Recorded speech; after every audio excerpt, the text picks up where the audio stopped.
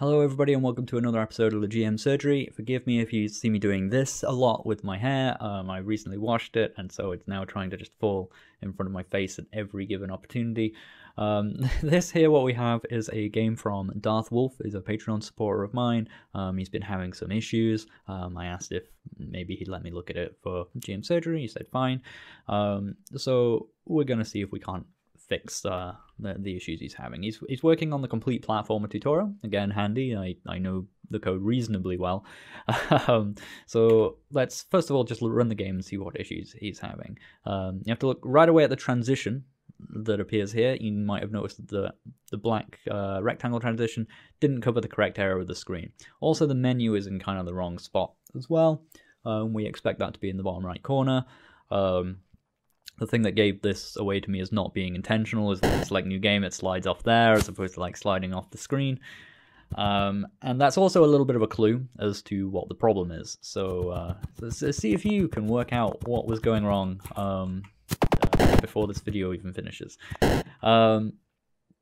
So you'll notice there as well, when we die, we get two transitions coming up. We get one that's actually the correct size and one that's the incorrect size. In the top left there. So that's another problem. We've got multiple transitions going off at once. If I press R to restart the game, you'll notice that we come back to here and it's actually fixed now. From this point, you can see the menu is in the right place all of a sudden. We've gotten stuck at 30 FPS, but I think that was an issue with the death happening there. But you see the transitions are now fine once it's reset. So that's another clue as to what might be going wrong as well. The first thing we want to take a look at when we run into issues like these is we can see that there's a duplicate object issue, or very, very likely. It's very likely you've got multiple transition objects existing when they shouldn't, just because of how our transition works. In order for it to draw multiple sets of boxes like that, there must be multiple instances of the transition object. So to remind myself how it works, we'll go to the slide transition script. And you can see it works with a with O transition. That implies that there's only meant to be one transition object at any given time. It'll click on O transition, come to this object, and we can see it is persistent. It's a persistent object, means that it's probably created once at the start of the game, and we don't want to ever make another one of it. So that implies that the problem is very, very likely to be that you've just placed multiple copies of O transition into your game worlds when you shouldn't. Okay. If we go to rooms, go to room menu, we can see on instances we've got a copy of O transition just chilling over here, which is where we want it, and we don't want it to appear anywhere else. However, we come to room 1, in transition layer, we can see we've got, predictably enough, a copy of O transition. So if we delete that and go through every level, because we don't want there to ever be multiple copies of this object. We don't have any in room ending, that's good. Now if we run the game, we should see that we don't have that duplication issue anymore. Very important to chase down duplication issue first. If you spot one, because they can be quite hard to spot. If we had fixed the other issue and made the transition just work correctly, it might not have been possible for us to even notice that there was a problem with multiple transition objects being a thing. So if I press R now, you can see only one of those comes up, the wrong one, and then brings us back to here. We don't have those two transitions going off at once. Is important, as I say, if you do spot an issue with multiple instances, do fix that first, because otherwise if you fix the other issue, it might obscure it and you might forget that it's a problem, and it might cause really weird, unpredictable things later on in your game. In Pokepoke, I regularly have the issue where I place like 2 of the player in a room by mistake, and everything can seem normal until it's not. Right, it can cause all kinds of problems, and it can take me a while to even notice that that's why the problem is occurring. So always fix those really quickly if the stars align in such a way that you notice them. Okay, in order to fix an issue like that, you first of all check if the object is persistent and whether or not it should be, which will tell you, whether or not that object is instances of that object are carrying over from one room to the next. It could be that it's not meant to be persistent and it is, so you're getting multiple of them where they shouldn't be, or it could be that it is persistent, but you've accidentally placed extra copies of that instance, either in the initial room or somewhere else, or you've created it dynamically via code. If it is a dynamically created object, and that's what you're relying on to create it, check your process for creating it. Maybe add in a safety check, like writing a if not instance exists or whatever. I'll just write that real quick, just somewhere. So you write an if not instance exists, whatever, and then instance create, or whatever it is you want. Okay, so you write a line like this wherever it is you want to create your thing, and then that will make sure that it's only going to run that line of code if we don't already have one of those objects. All right, and that will help you make sure you don't run into having extra copies of objects that you don't want to have extra copies of. Now, for the transition issue itself, the first thing to notice about the transition, the problem that you're having, is that they look proportionally correct, right? Like that looks correct other than the fact that it's the wrong size. So that means that your maths and your process, your step event and all that kind of stuff is all probably fine, and it's just the initial numbers that you're using that are wrong. So where are we getting those numbers from? First thing to check would be like your room sizes and so on. Your room size here is 204,868. It's like kind of wider than the screen. That's fine. And your resolution that from how the game starts is going to be 1366 by 768 because that's what your viewport and your camera are set to. And that's fine. They are the same. So that's okay. So the other clue that we had here was that the transitions were getting fixed when we restarted the game, and the problem existed when we first launch it. So that gives us a clue as to kind of where the numbers might be going wrong and how we might fix it.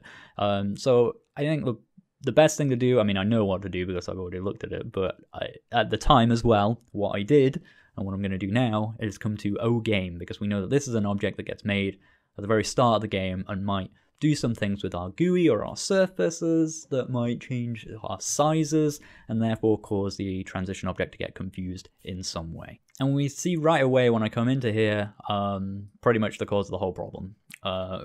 We've got an interesting comment up here that this is the code for full screen GUI if needed, where you've done macro res W1920 by 1080 and set the GUI size to be that. Part of my series covers doing something like this, where we set these figures to whatever our intended game's resolution is, so that when, and then we set the GUI size to be that, so that if we ever swap to full screen, the GUI doesn't automatically resize to match the size of the window, because then that will mean all of our GUI elements become out of place or differently sized from the game resolution. We want them to be the same. Now, funnily enough, I discovered that you don't actually have to do this anymore. So that part of my tutorial is like semi-redundant in newer versions of GameMaker.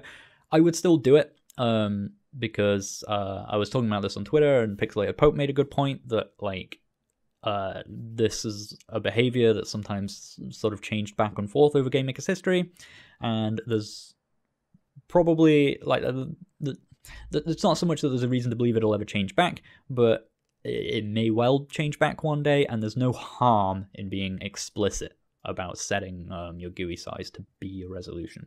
The problem here is you haven't set it to your resolution, you've set it to a resolution that's bigger than that. In theory, I'm guessing you set this to a figure that you expected to be your full screen resolution, but for one, we don't know what a full screen resolution will be. You're just sort of guessing at a common popular figure, but even my full screen resolution is bigger than that. But that's also just not the purpose of the code. We don't set this to our full screen resolution, we set this to the resolution of the game. The resolution of your game is 1366 by 768. Okay, that's the camera space that you're working with. So we set this to 1366 by 768, and you'll see that this basically fixes the issue. Transitions are correct. The menu is now in the correct place. We go to new game, and everything's fine. But we might still be wondering, well, why did it do that thing where it was like fixing it when we restart the game? We don't need to know that now, but it's helpful to understand where this issue came from. If you look at the instance creation order, you'll notice that O transition actually gets made before O game in the room. And in O transition, not the instance, let's go to the object. In the create event, you get the GUI width and GUI height. And so that's going to get made first. And the GUI width and GUI height is going to be 136 by 768 initially. So that's the figures it's going to use. But then when OGame gets created, we set GUI size to be 1080p, right? The numbers you had before. So this was using numbers that were smaller than 1080p on a 1080p GUI, therefore drawing the transition in like a smaller rectangle in the top left. And that's what was actually causing the issue there. So debugging tips that we can learn from this are, first of all, it's very easy to get confused when dealing with GUI sizes, window sizes, display sizes, surface sizes. So first of all, just don't beat yourself up if you run into an issue like this. It's extremely common. I run into things like this all the time. Second of all, check your numbers that you're plugging in. Make sure they're consistent with what your resolution is meant to be, and so on. Okay, just make sure that your initial numbers are correct. And you can tell if that's going to be a problem because you'll see that the boxes and the transitions and stuff are in the right size, right proportion, but they're just sorry, they're the right size, but they're the wrong no, they're the wrong size. Sorry, and they're the wrong size, but they're the right proportions and the right process was happening. So if you can see that, you know it's going to be a problem with just the numbers that you've plugged in, and that all your other code is fine. Third of all, don't guess at full screen resolutions. Don't assume that everyone's full screen resolution is going to be 1080p. Try not to even do that early on. I know it's like tempting. It's like, well, my resolution 1080, I'll stick with that for now.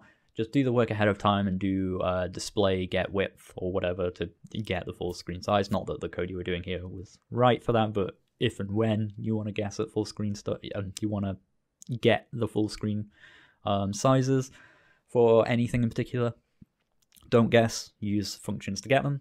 And last of all, just check the order in which things are happening. Okay, instance creation order matters, as we can see here, and it can mean that you get numbers that in one thing here by doing code like this in your create event that immediately get updated or corrected to something else by an object that gets created literally 2 objects later, right? Can cause problems. Instance creation order causes a lot of weird, tricky issues that can be sometimes difficult to spot when you think you understand the order in which things are happening, but actually maybe it's doing something in ways you aren't expecting. So always check that things are happening in the correct order.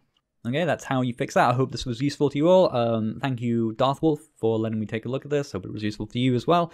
If you did find this useful or you want me to make more of it, remember liking, subscribing, all those cool things people do on YouTube when they like content. Please do them. It's very helpful. If you really, really like what I do, I've also got Patreon and, you know, all that jazz. Do the things. You know, I have to say it, right? There's a man, he has a gun. If I don't say it, he'll... Do the things. Alright, thanks for watching. Bye-bye!